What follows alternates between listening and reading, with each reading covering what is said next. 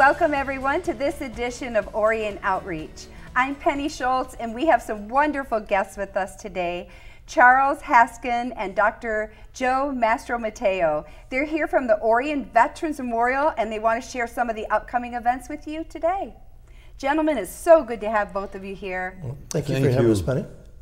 I loved how both of you were assisting each other as we were getting ready, and I just think that's wonderful how people will engage with one another in the community in the same way. Yeah, absolutely, especially as us veterans, that we try to take care of each other. I see that. It's a beautiful thing.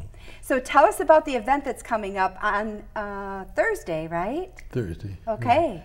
Yeah. You want to go? No, go ahead. It's the National Day of Prayer, and we haven't had this in a couple of years. And this year we're trying something new. We're having it at 12 o'clock instead of 7 or 7:30 in the evening.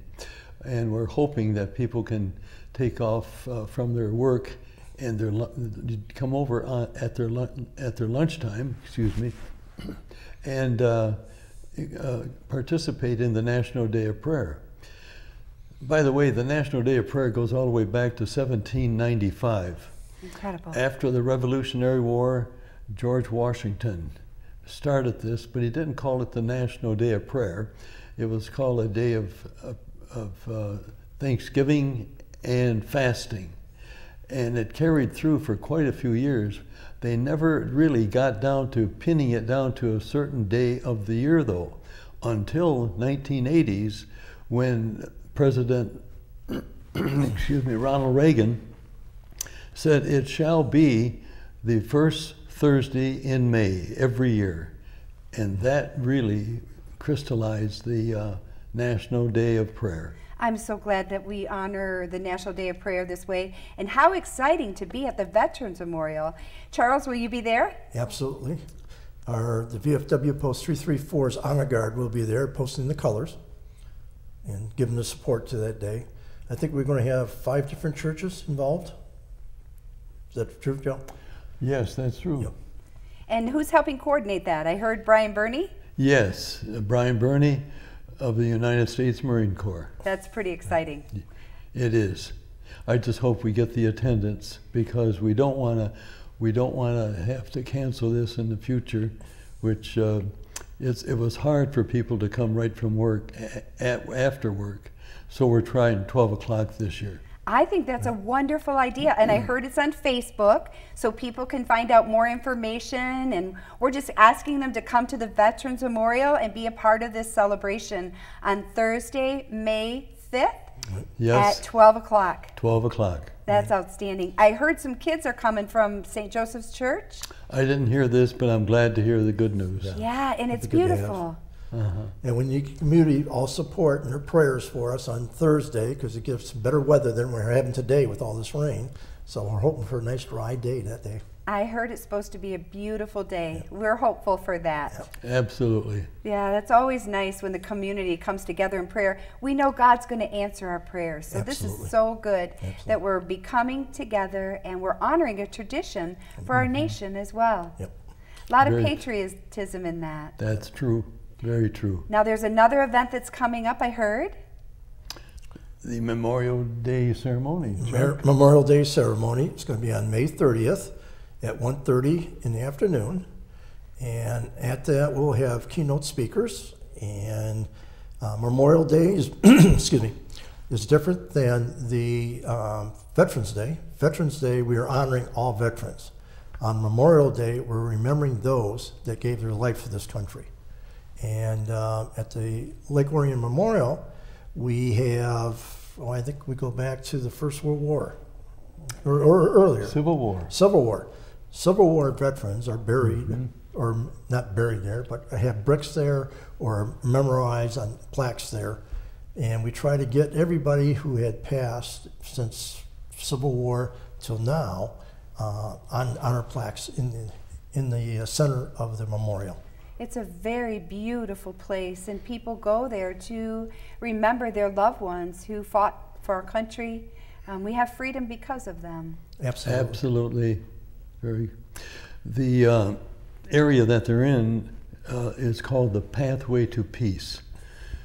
We're looking for that ever elusive peace in the world, so we named it Pathway to Peace. That's very fitting, Dr. Joe. And we have hundreds of engraved bricks with their names on it. Can people still purchase bricks for their loved ones? Oh, absolutely. We have 3 sizes, one 4x8, which goes for $125, 8x8, which goes for $250, and a big one, 16 inches by 16 inches with engraving for $1,000. That's such a wonderful way to honor loved ones and also support the Veterans Memorial.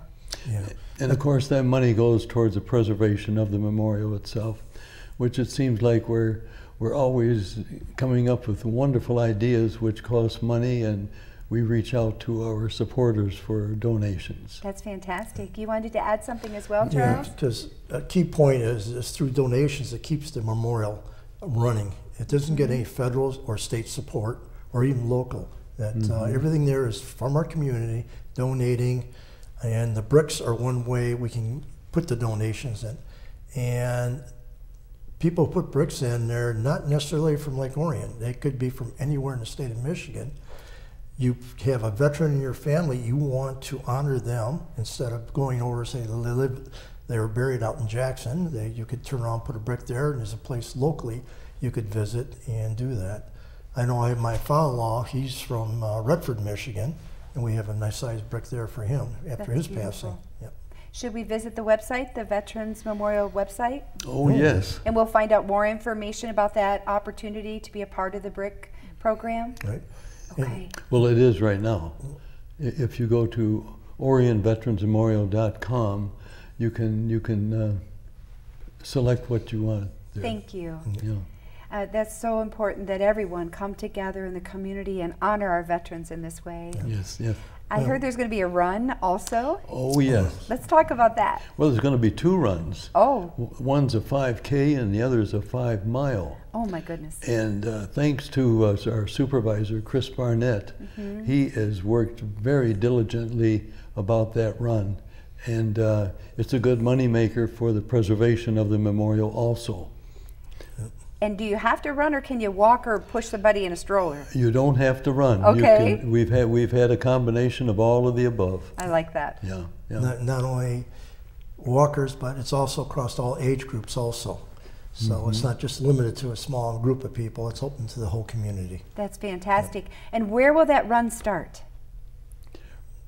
Do we know the route, just the general route? They have changed it a little bit. Okay. I think one year they started downtown Lake Orion. Right. Chuck, didn't But they had to come across 24, and they've been trying to keep it on one side of the road. I can see why. So nobody can go across. But I'm not aware of where they're starting the run this year. So we'll reach out to Supervisor Chris Barnett, and we'll look at the Orion Township website, and we'll find out more information They have all the good as details well. there, yes. I see a lot of advertisement, a lot of signs, so I'm sure you'll have great support. Oh yeah, we've had fantastic support in the run. This is all Supervisor Chris Barnett's idea, and I praise him for it, because not only does it add interest in running, but also show of patriotism. Yes. And it's a good moneymaker going towards the preservation of the memorial. That's fantastic. I know it's one of Chris's favorite projects and partnership that he works on with the Orion Veterans Memorial. Well, he has a good reason to be proud of that memorial, because I've seen a lot of different memorials across the state.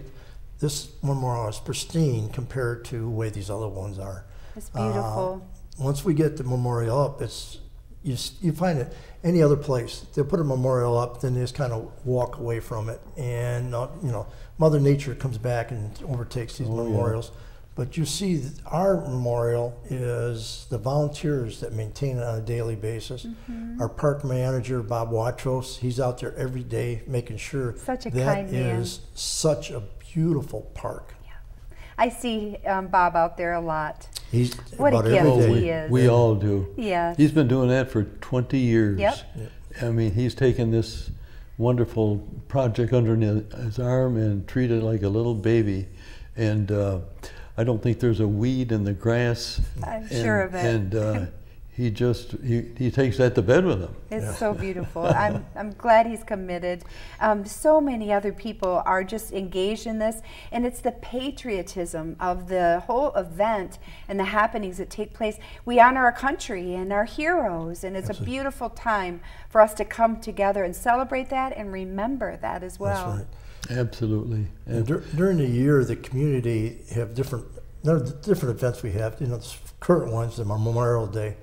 Then during the summer, we have what's called with Coffee with a Vet, where you can come down and meet some different veterans and that, and see what we're all about. Then we have a Veterans Day ceremony.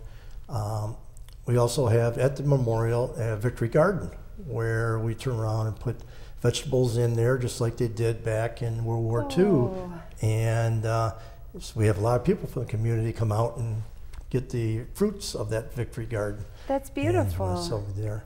So, Coffee with a Vet. Tell me a little more about that.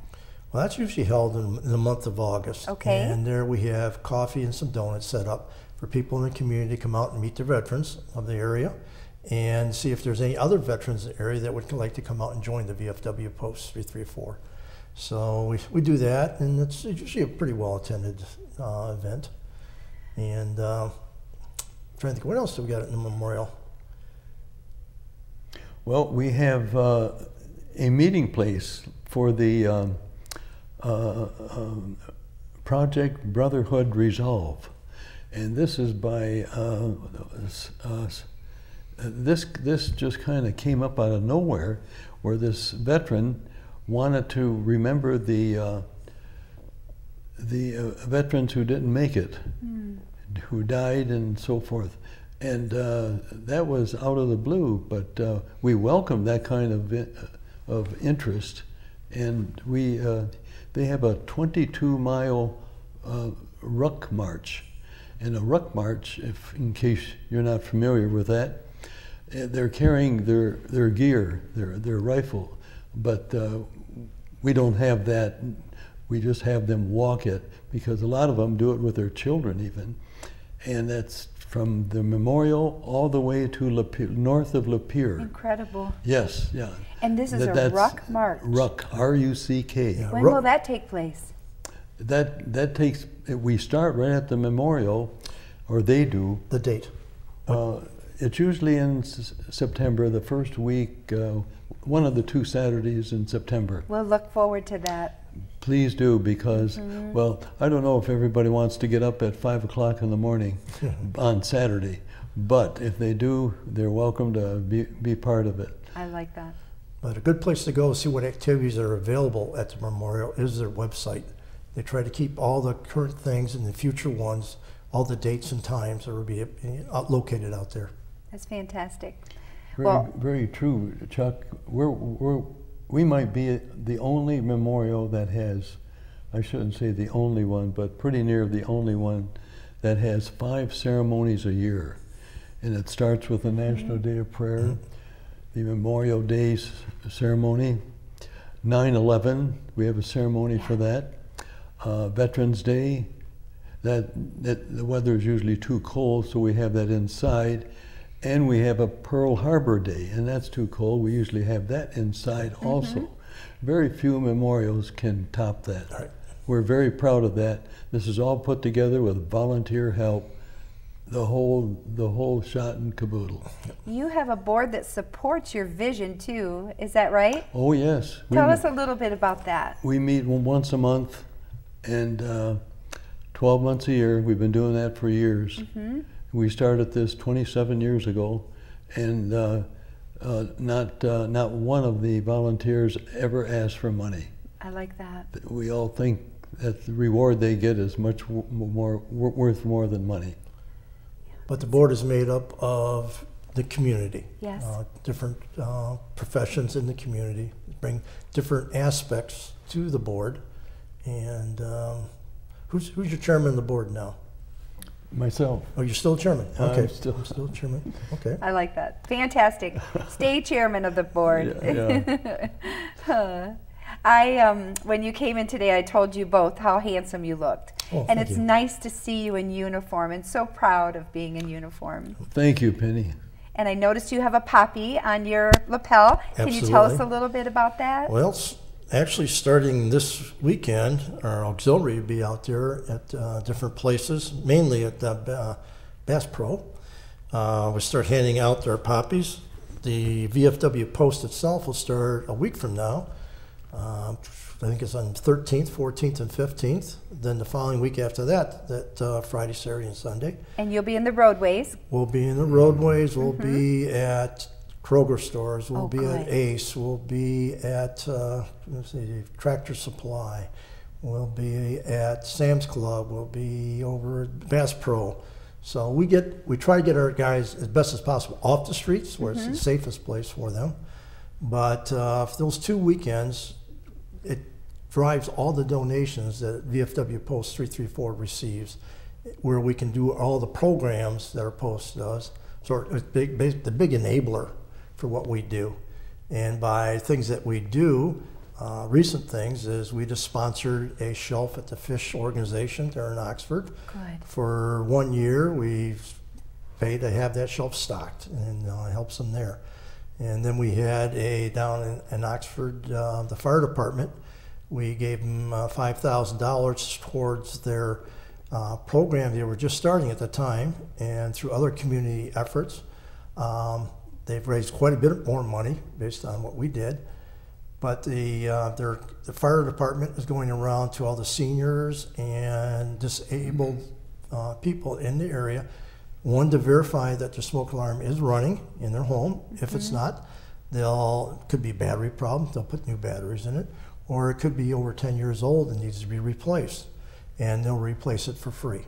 And they'll put all the labor. At the Oxford Fire Department. Yeah, Oxford Fire Department. And there was a big announcement here this past week that through all the donations get, and total somewhere I would think right now around $15,000 was donated. They had another group come in and matched it. So it really gave them the funding they needed to make that program happen. And we need to be aware that we have to do these things as homeowners, property owners. Absolutely. But how nice that it's being partnered through agencies and the fire department. Absolutely. But should they get a hold of the Oxford Fire Department to find out more information? Absolutely. Okay. Yeah, they call them there. But that's an example of the donations we get through doing our Buddy Poppies, of the money we spend back into the community. And so every year we raise somewhere between $40,000 and $50,000. Then we go out and spend that $40,000 to $50,000 on different, either veterans or community programs. And, thank you so much for telling us about that. Yeah, I'm glad you're proudly wearing your poppy. Always. Absolutely. Always. Have we covered what you were hopeful to talk about today, or is there anything else? That pretty well covers it. I think Chuck overlooked something very important. VFW Group 334, which is what he's referring to, was the most giving VFW group in the nation. Oh.